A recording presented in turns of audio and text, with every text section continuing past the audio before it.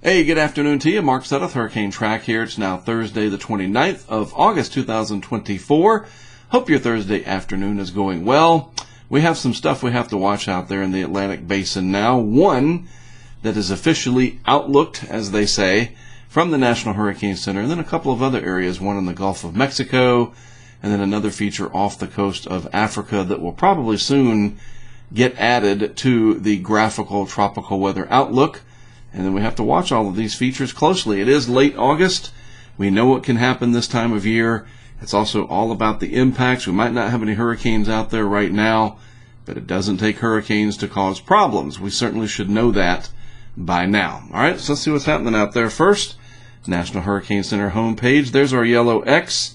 Over the next 48 hours, very little chance of development, and we understand that looking at what's happening out there. But if you expand it to the next 7 days, there is a possibility, 40% probability right now, that this does go on to develop somewhere in the vicinity of the Caribbean Sea. And then the way the steering patterns look, this has a really good chance of making it somewhere into this vicinity beyond the next several days, early into next week, something like that. Nothing to worry about for U.S. interests right now. Our first areas of concern will be the islands over here of the Eastern Caribbean. It is a large weather system. It's impactful, even as it is, as a tropical disturbance. Heavy rain, gusty winds, all of that stuff. I know it's usually all about the hurricanes, that all-important H word, but even at their genesis points, we do need to be watching these systems because they can bring impacts. Meanwhile, the East Pac, almost completely void of any areas now. We have Gilma over here, a depression, just about done. And as we suspected, once this gets shut down and we don't have anything else out here, the Atlantic Basin should come to life, and that's what we are starting to see. So it all does kind of fall into place. It makes sense. Meanwhile, though, yep, we got a couple systems here in the Central Pacific, and that would be Gilma, which kind of bleeds over to the East Pac as well. And then Hone, which could come back and maybe strengthen more, getting across the date line and becoming a typhoon. It's just a name change, that's all it is, but it won't affect land probably anytime, anywhere in the near future, if ever again. So here's what it looks like on satellite, and of course Tropical Tidbits was having trouble in the overnight hours. It just kind of went offline, so we're waiting for some of these satellite images to update. I'll refresh the page. Yeah, it's getting a little bit better there. Stuff happens, right? You know, not everything's completely 100%. You get a few hours of downtime, and what do? Well, you wait and it comes back on, and here you go. So there's our system in the Gulf of Mexico, flare-up of showers and thunderstorms. Again, more of an issue for all of the petroleum industry that's down there. Thunderstorms, not a pleasant thing, I'm sure, out there. Gusty winds, maybe some water spouts out there. I can only imagine the pictures that have been taken of some wild weather and other things in the Gulf from the men and women that work out there on those oil platforms. Don't really see much chance that this can develop. It's not zero, and you say that simply because it makes sense. You got a disturbed area of weather over very warm water in late August. You don't sleep on it. You have to wait and see once it's all inland. But I tell you what, it is going to bring an increase in moisture to the northern Gulf, and you could get some very heavy rain along the I-10 corridor and vicinity because of that. Meanwhile, our current area of interest is located right in here. Looks rather innocuous right now. You've got the intertropical convergence zone and the monsoon trough sitting out here. Once this sort of becomes its own thing and can kind of detach from that monsoon trough and then take off to the west, it probably will develop. Most of the model guidance is starting to wake up to see that scenario. It makes sense with the time of year we're looking at, and just the general background pattern seems to be generally favorable. So yeah, that 40%, that makes a lot of sense to me, and who am I to argue anyway, right?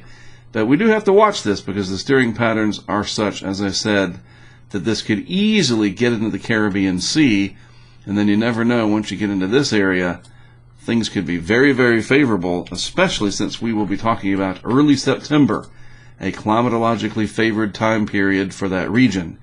Meanwhile, I think we can all clearly see the rotation with this next feature that's coming off Africa. A couple of days ago, my thumbnail had the headline of something like, will it develop or something, or will this develop?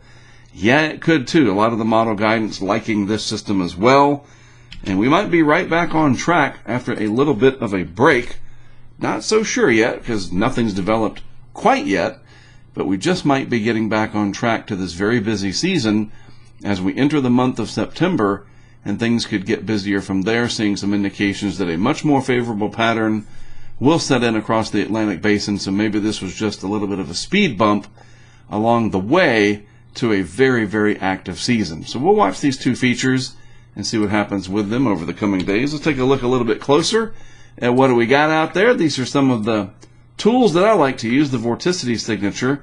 Again, it's really weird. You've got these little, almost like vertical, if you look at it from that perspective, just as a flat graphic. Here's your horizontal, there's your vertical. It's like you're looking at a cross-section of, I don't even know what. But it is different. It's not what we're used to seeing, where there is one coherent area. You have these little areas of green, which shows very low amounts of vorticity. And the relative vorticity, the spin in the atmosphere down there at about 5,000 feet. But it's generally going to be in this area roughly that we're going to be watching. Maybe a little piece right there. And let's just see what happens. Does this start to curl up and become more cohesive, and then sort of, like I said, develop into its own entity off of this grapevine, like I like to use that analogy? And we'll see. At least we can watch. This is a really neat graphic to keep up with things like that. Notice there is just a little bit of vorticity in the Gulf of Mexico, but nothing concerning. Much more in the eastern Pacific, but this is all linear, stretched out over a large area. It's not really bundling up. Hey, did you guys see the incredible tornado videos that came out of parts of the Dakotas yesterday? Very interesting feature. Almost looks like an eye, doesn't it? Big upper level system.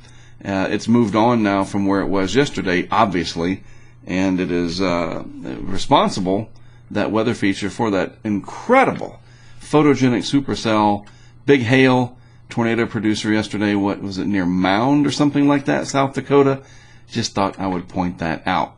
All right, another thing to point out, and this is also a very useful tool, the total precipitable water helps us to also see, where the spin is. Where could something germinate from, so to speak?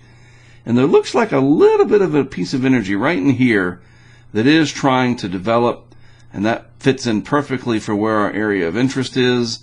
And then clearly you can see the energy coming off of Africa, and then there's more over Africa that we'll wait for in the coming days.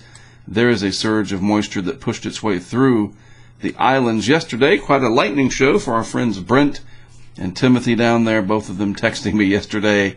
I saw it on the cams that we've got down there. Big lightning storm, series of thunderstorms really that came through, and then tons and tons of moisture.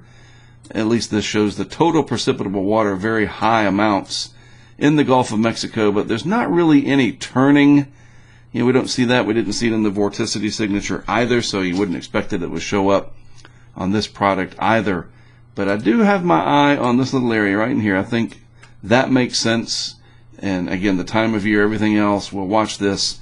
And I'll use this product and that prior one over here over the next few days to watch how these things evolve. All right? So interesting tweets from people. I like to peruse the For You part of Twitter, and oftentimes it is weather related. And you pick up on what other people are saying. The area of disturbed weather in the Gulf of Mexico now has a weak, broad vorticity east of southeast Texas. Yep, it's very weak, almost like a little surface trough. Also shown on the surface report, something to watch. And this is important. We know that the global models in the past have missed on development in this area before, especially if it stays offshore in a weak steering environment. Just the slightest curvature to it overall. You can kind of see that in there. Don't want to reach too far because there isn't really much there. But it is a big clump of thunderstorms, that's for sure. And again, that could impact, look, all those yellows, that's lightning. That's the lightning data, the GLM lightning flash data picked up from satellite. And a lot of that lightning out there for sure. Elsewhere, I thought this was interesting. Yeah, the good old GFS. We're going to look at the modeling in just a moment. This was here a screenshot from the 6Z Zulu time run of the GFS. And, it showed a formidable system between the Cayman Islands and Jamaica, south of Cuba, at about 228 hours out. And then you look at the brand new GFS at the same time frame, virtually nothing. What happened? Well, a lot of it has to do with if anything develops to get going. And the GFS just didn't do it this time. And, sometimes that happens, especially with these early systems where there is not a lot of deep convection out here, not much for it to pick up on. You have to understand that the models use a variety of input to create the numerical weather output that we see. It's upper air data, it is satellite data, it can look at, I say look, air quotes again, and there's just not much there. I'm shaking the monitor. Not much there. Maybe I should put cinder blocks on it or something. I didn't want you to think there was an earthquake in here. But there's just not much there for the modeling to really grasp just yet. There's certainly no Air Force or NOAA recon data. There are no Global Hawk missions out there. There's no upper air soundings out there. So for whatever reason, on this particular iteration of the GFS, the Global Forecast System operational model, that one run, it whiffed, didn't see it. But the other models are keenly on board, and I can show you that as we go through the next several couple tabs here. So this is the Euro from the 12Z today, and I want to compare and contrast this to the overnight run. So we got it out to 5 days, and the area that we are watching is right about in here. Let's see if something develops. And you got this too, although that's not the one on the Hurricane Center's map. This one is. So just look at this out over in 24-hour increments. This is tomorrow morning, Saturday morning, Sunday morning, Labor Day, and then Tuesday. Yes, an identifiable entity, certainly ramped up there from where it is in the Eastern Caribbean. When? September 3rd. That alone should ring the alarm bells that we need to watch this. Is this the same as, oh no, a huge hurricane is coming? Of course not. And I'm not saying that. We do need to watch it though. That is for sure. This is what it looks like in the 850 millibar vorticity field, and it is similar to what we saw in the overnight run. This is from 0Z last night, right? So it's about 12 hours earlier, and we run this out. It's a little bit more potent in the overnight run, and so you just never know. It's early, real early. We don't have a defined system, but we do need to watch this because the model is showing us what can happen if we do get Genesis out there. If something does indeed develop, the model shows us that over time the environment could be favorable. So we do need to watch that closely. All right? And of course we will. It's the pretty much literally the middle of hurricane season. So let's go over and just look at, we already showed you the GFS. I'll show it to you from the vorticity standpoint. And again, there's just not much there. If we take this out to a week, it just whiffed. Again, sometimes that'll happen. The Canadian, though, this is the 12Z today, and it is very similar to the Euro. It develops the system pretty quickly and goes through the eastern islands there and then into and through the Caribbean over the next week or so. We're going to need to watch that very closely. It develops more systems. You can see them. One there, and this, again, September 3rd, we would need to be on top of this regardless. So now we have something to pay attention to. That's the bottom line. Nothing to get anxious about just yet. Certainly if you're in the islands, you're sort of on the front lines of these systems as they get going, and you guys need to be ready for whatever comes your way. And that's what we'll be talking about over the next several days. All right? That'll about do it for today's update. From all of us at HurricaneTrack, I am, of course, Mark Sudduth.